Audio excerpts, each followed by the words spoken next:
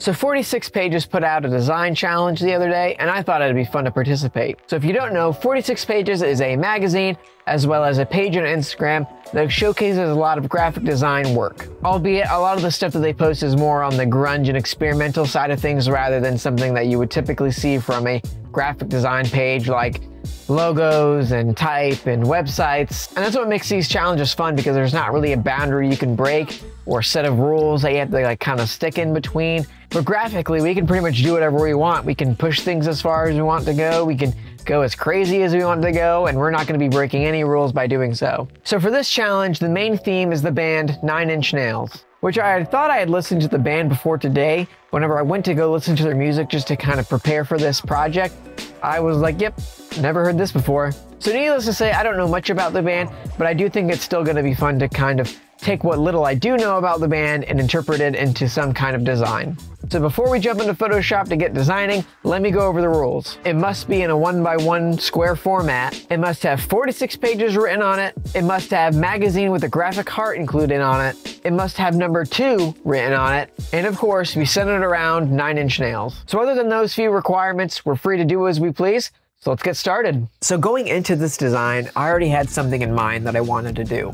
I knew I wanted to incorporate something to do with nails, but I didn't want to make it too obvious where it's like, oh, here's a couple nails on the image or something like that. I wanted to do something a little bit less on the nose. And so the idea that I had was to take a hand and then edit it so it looked like a bunch of nails were going through the hand. And I thought once I had all the nails in there, I could put it all together using one of the filter gallery effects. So I just spent some time putting everything together, trying out the effect, but once I tried out the effect, it just didn't look quite how I wanted it to. And so I opted out of that, and so I just spent a little bit more time trying to kind of perfect the look of the nails being in the hand so it looked a little bit more realistic than what I had before. If I was going to use the effect, I wouldn't really have to worry about it too much, but since I didn't use the effect, I had to spend more time to make it look realistic, so that way the nails in the hand didn't stand out too much from each other. And then once I had those in place, it still felt a little bit empty. But while I was looking for images to use in this project, I found this image of these barbed wire looking stuff kind of like emanating from this one point. So whenever I saw the picture again in my asset folder,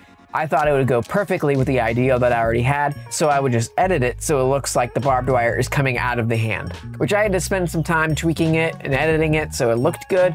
But the final result actually came out looking really cool. I think it definitely helped sell the idea that I was already going for, and it also helped make the nails look a little bit less inconspicuous, so that way it wasn't drawing too much attention to itself, but it was still there, and just helped bring everything together in a way that wasn't too obvious.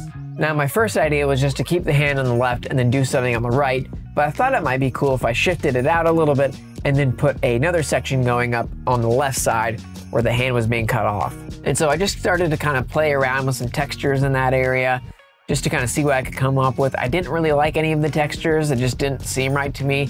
So then I just moved on to adding in the title of the magazine as well as the other information that I'm required to put in for this magazine cover. And honestly, this is where I spent most of my time on this project. Just fiddling around with different arrangements as well as different textures and pictures just to see what I could come up with. While I think some of the ideas that I came up with were pretty cool, I really struggled to get something that I felt really happy and content with. I feel like I was trying every single thing I could possibly think of and just nothing was clicking for me.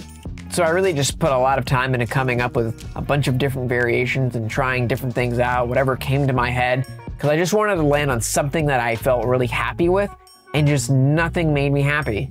So eventually I moved on to moving some of the information to the right side of the page where it was a little bit more empty. And I thought that was a little bit better than what I had been doing before, but it still just didn't feel quite right. And so after spending over an hour on this project, and most of it just being dedicated to the title and things like that, I knew I needed to step away from this project, give it a break, and come back to it with fresh eyes and new ideas.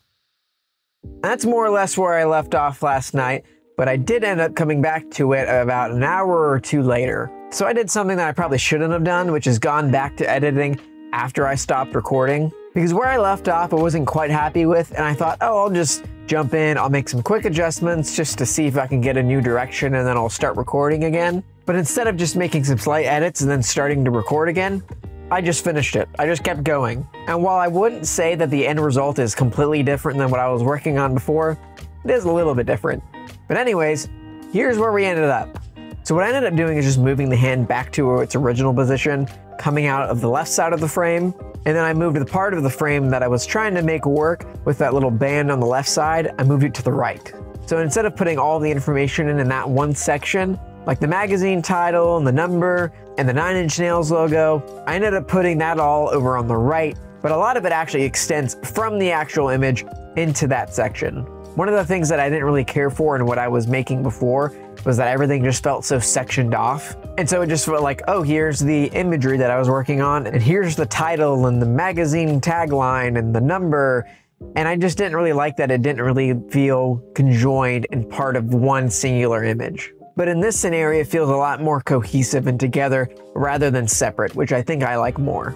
I also found this weird painted out of focus photography that I thought was really cool. And it also kind of paid a homage to one of the 9-inch covers. And in the same vein, the way that I positioned the Nine Inch Nails logo also pays a homage to that exact same cover art. But I'm hoping that it's different enough that it can still feel like its own thing, but it still acknowledges the fact that the inspiration is coming from something. So anyways, let me know what you thought about this cover. Did I do a good job? Should I have tried something differently? Was the other versions that I was working on earlier better than the one that I ended up with? Whatever your thoughts, put them in the comments below. Let's have a conversation about it. And at the beginning of the video, I also forgot to say, go check out 46 Pages. I'll leave a link to their Instagram page in the description so you can check it out. Honestly, they showcase a lot of great work, and they seem like really great people from what I've experienced. So if you're into this kind of design, really, you can't go wrong with checking them out. But if you found this video helpful or entertaining, I'd appreciate it if you would check out the rest of my channel and then consider subscribing. I hope to see you in the next video.